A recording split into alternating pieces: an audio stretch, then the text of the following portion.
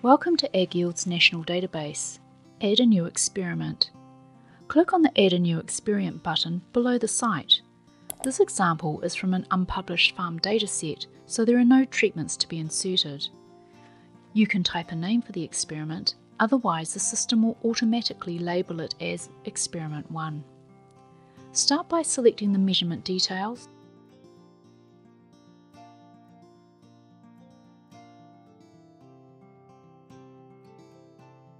the units, what was measured, and the number of measurements you have.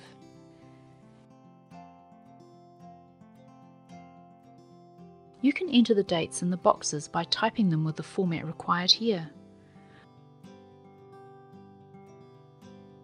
We will leave the boxes blank because it is quicker to copy and paste the dates from Excel once the grid is ready. Data source is not mandatory, so we'll skip that for this unpublished dataset.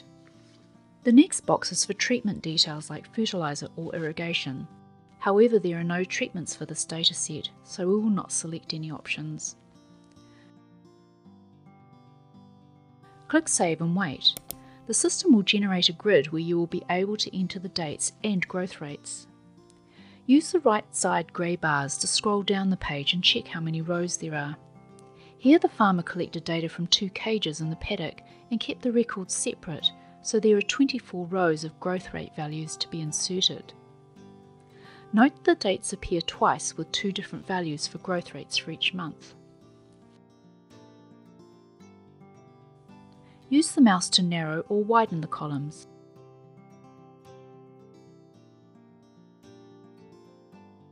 If needed, use the filter options by clicking on the grey arrow to the right side of each column heading.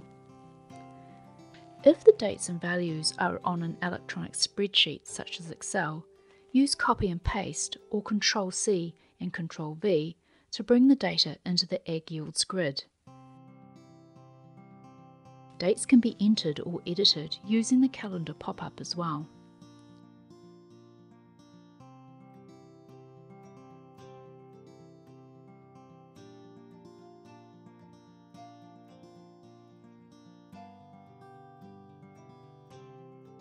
Note that any wrong dates or unusual values will be indicated as a red cell as a warning, and the Save option will be disabled.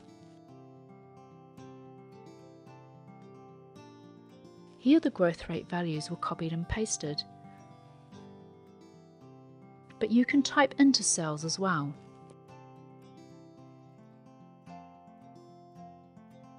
Once the growth rate data is entered, the dry matter yield column displays values calculated from the growth rate data and the dates provided.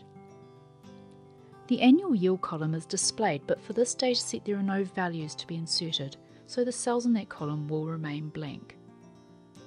On the top right hand side of the screen, click Save to save the data as a draft. Let's go back to the dashboard and download the CSV file to review the data entered.